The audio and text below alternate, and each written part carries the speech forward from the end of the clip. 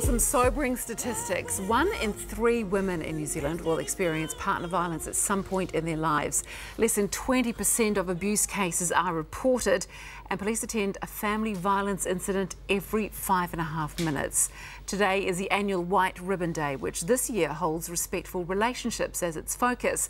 White Ribbon Ambassador Richie, whose fighting career spans more than 20 years, is here now to tell us more about this very important campaign. Welcome, Richie. Hey, thanks for having me. Really nice to have you here. I mean, you've got a very impressive fighting career behind you, so it might seem strange to some people that you are the ambassador for this. Yeah, well, you know, kickboxing is a sport. You know, it's like rugby or soccer or netball or anything. It's a place where people can take whatever it is that drives them and channel it into something healthy. And it's a discipline, I guess, and that's pretty much what White Ribbon is about, isn't it? It's about a discipline, you know, learning to know the signs and to deal with what's going on. Yeah, totally. Like, conflict in relationships is a normal part of the human experience, but it's how do you deal with those feelings, you know? How do we communicate in a non-violent way? How do we act out in a non-violent way, in a constructive fashion, you know, within our families. Yeah, because conflict is normal, but it's the way you do that conflict that exactly. you've got to really think about, isn't it? Yeah. So how did you get involved?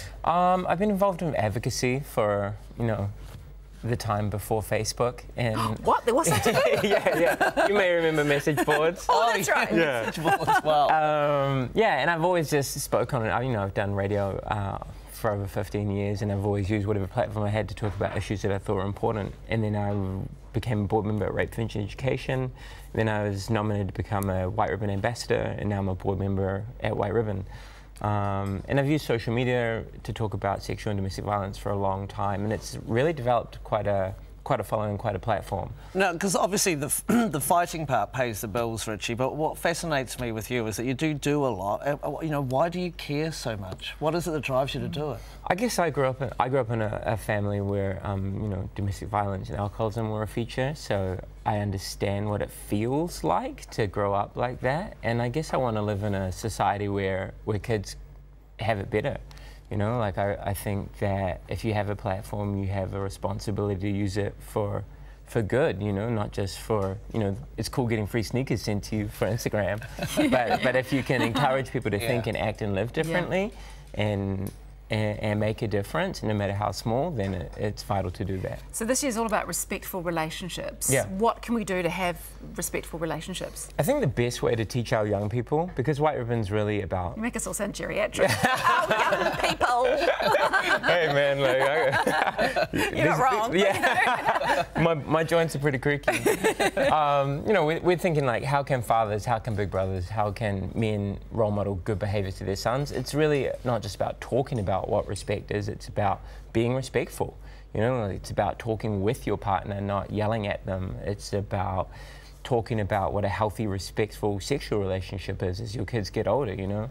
We know through our research and anecdotally that young boys are getting their sex education from things like pornography, which normalizes aggression and degradation against women. So it's like, how do we fill those spaces with something healthy and really role model and teach good behaviours rather than letting mainstream norms fill that gap?